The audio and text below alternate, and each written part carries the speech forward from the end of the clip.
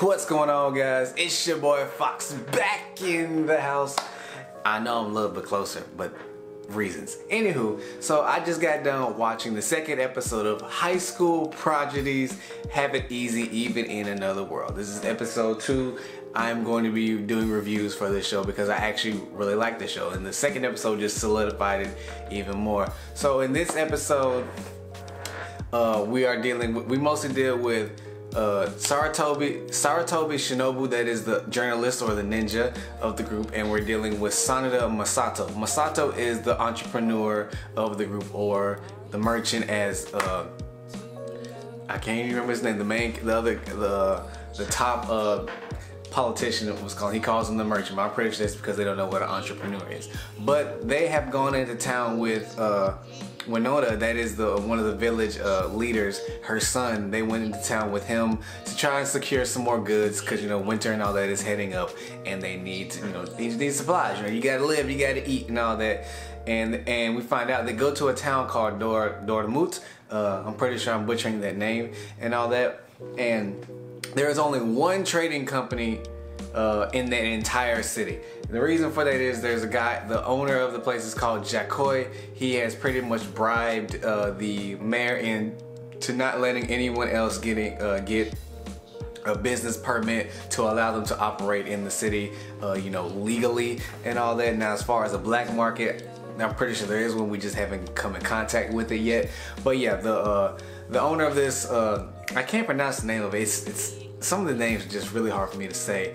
But long story short, the only company that allows you to sell stuff to them is paying off the mayor so that no one else can get a business permit to operate and all that. So when they go there, they try to sell all their goods and all that, and obviously they're getting ripped off and not getting any good prices or anything like that. So Sanada,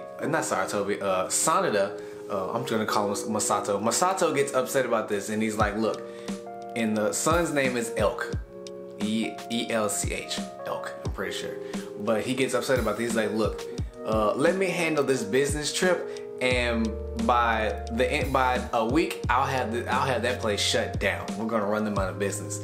And he gets straight to it. Like, I think by the time this episode, only a span of like 2 days have passed. I'm not really sure. At least 1 day has passed and all that. And Masato he shows why he is known as the top entrepreneur in the world, or the world they came from and all that, because he quickly he quickly gets a business permit from the mayor. That is also why Shinobu is there. Saratobi Shinobu. That's why Shinobu's there. She's a ninja, but she's also a journalist. So the whole time that we're seeing Masato and Elk and all that, she's out collecting information, getting intel like a journalist or a ninja would. And she manages to find, and that's how we find out that the mayor is being bribed by Jakoi and his company to not let anyone else have a business permit. So Masato goes in there. He pretty much blackmails him, and he ends up getting a business permit, and they end up starting the Elm Trading Company. And what he does is he goes into like a local bar or pub or whatever, and he talks to other people who are trying to sell goods. What he does is he comes up with, it's called a consignment sale. And pretty much what it is, I looked it up. Now you can go, I did like a crash course on this. You can go look it up for yourself and make sure you're real versed and on it. But quick explanation is, a consignment is someone brings, you have a company, someone brings you their goods, you sell the goods, you take a profit, and then the rest of it goes to the person who brought you the goods in the first place. Now, what he tells them is, he's like, look, he's like, if you come to me, I'll take 20% of the profit and the rest goes to you.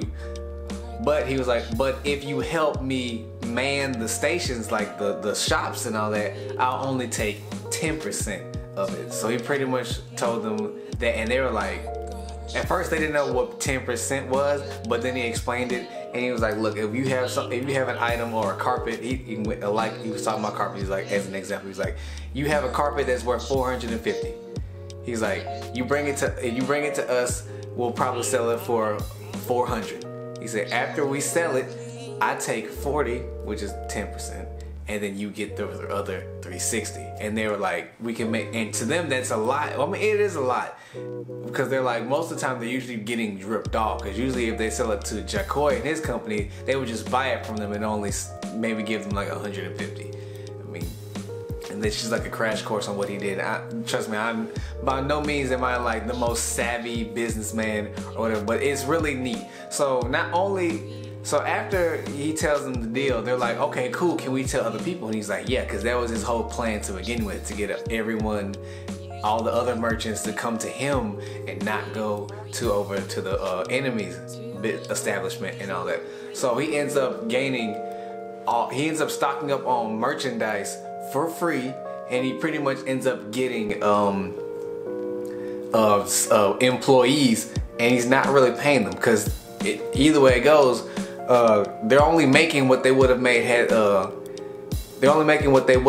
even if they helped him out or not. Well, they would have took like a bigger percentage cut, but still, and Elk is just amazed by all this. And also, this episode we get introduced to two characters. One of the new characters is a little girl. She must be protected. Her name is Rue. She is a Neko cat girl. She's very young. She looks like maybe like 8 or 9 or 10 years old. She's either a slave or an orphan. I'm going with orphan. And she is obsessed with money. She wants to make her own money. She wants to be able to, do for herself. So she comes up to Masato after they leave Jacoy's establishment the first time. She's like, can you teach me how to make money and all that? And she stares Masato straight in the eyes, and he looks back at her, and he's like, he sees potential in her, or greed in her eyes, and he's like, okay, that's fine. I'll teach you, just stick close and keep up. And that's how we get introduced through. She's very cute. I like her. I'm actually a little bit afraid about her because she's really obsessed with money, and that's not the problem. I just don't want it to become like that's like her only gimmick. Like, she only loves money and there's nothing else, there's no other depth or anything to her. But other than that, I like her character. The animation for her and all that was really nice and everything. But so yeah, so Masato is doing what he does best, and that's being an entrepreneur. He has pretty much amassed a giant company in less than like 24 or 48 hours. It's crazy. And meanwhile, while all this is happening, Jacoy is hearing about the new company that's starting up, but he's so used to just everything going his way. He doesn't care. He's like, oh, I don't care about no other small company. They'll run themselves into the ground soon. And then also he's like, what am I paying the mayor for? Because they shouldn't have a business permit to begin with. But he's like, whatever, I don't care. Because even though at this point, Masato has amassed this company that's growing very, very rapidly, Jacoy he doesn't care. He's like, whatever. And after Masato sets up shop and it goes well, they sell. They're selling like crazy. And because it's all about location and prices. He is cheaper than the competition, and he's also closer to people's normal routes. That in and of itself is very, very business savvy, and it's just, for the new people, it's more convenient and it's cheaper. You're gonna win. It's the same thing with Amazon and going to like Best Buy or something. Amazon and Best Buy have the same items, but Amazon might be a little bit cheaper, but also you don't have to leave your house. You can get it, and depending on the item, you can get it the same day that you order it. Bang, it's right there at your front door. Whereas you got to go all the way down to Best Buy, wherever that might be, and pick up the item, which might be more expensive, which it usually is. But anywho, yeah, while all this is going on, we cut back over to the village. That's where everyone else is at. The doctor, the swordsman, the magician. It's a lot of names to remember. I'm sorry, I can't remember all the names at once. But they're back there just, doing what they do, just taking care of the village, helping out the best way they can, and all that. The magician is entertaining the children. They're back there. The politician is back in the kitchen making mayonnaise. And also, this one thing, everyone in this world is really obsessed with like mayonnaise. Cause I get it. It's a whole new thing. They've never had it before and it's really good. But like dude, I like mayonnaise. Like not like that, but I mean, the way they're consuming mayonnaise in this series, it's really disturbing, and it kind of makes my stomach hurt a little bit because mayonnaise should not be eaten in the way that they're eating this mayonnaise. And they're selling the mayonnaise now too. It's going like that. And then actually, after they sell the mayonnaise, they have one jar left. Next we get introduced to another new character. His name is Klaus. He is the leader of the sailing merchants, Sea Serpent. And he had heard about Masato's new company and he was curious to see what was going on. And Masato, being the entrepreneur that he has persuaded the Sea Serpents to now start trading with him. I'm pretty sure exclusively, because as far as I know, there's only two trading companies in the whole city.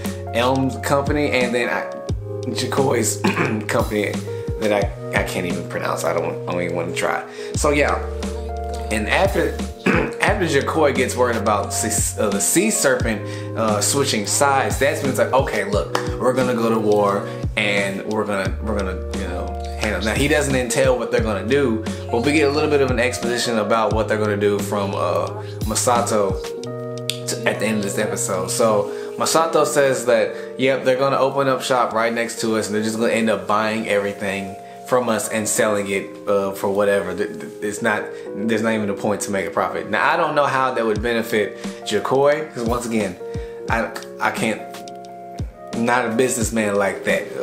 But so that's pretty much how it is. But we cut to Masato looking at a group of people outside of their hotel room and all that, and he's like, these are the people that are gonna help me kill Jacoy and his business. Now I don't know what that really entails. I'm pretty sure he's not gonna actually murder him, but I'm pretty sure he's going to probably murder his character, even though most people know he's a jerk anyway, so they don't.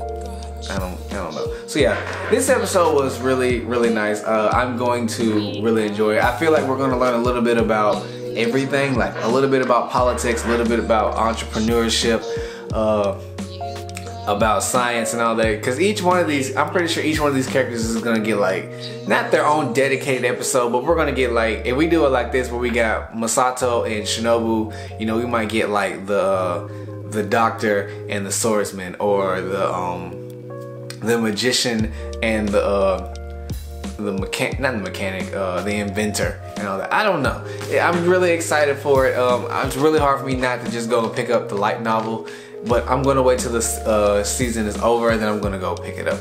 But guys, tell me what you thought about this episode. I thoroughly enjoyed it. Rue is very cute, kawaii. She must be protected at all times. And speaking of kawaii, if you like this shirt that I've been wearing, or if you've seen some of the other shirts that I've worn from this company, go to kawaiiwaru.com.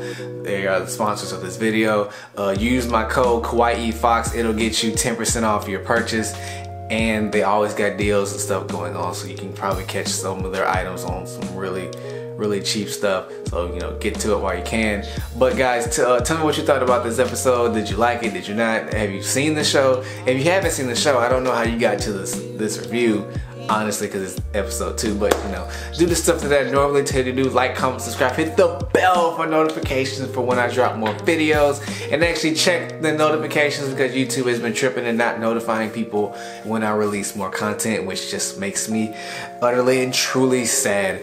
But with all that being said, guys, I hope you have a wonderful day, night, or wherever you may be at, and it's your boy Fox.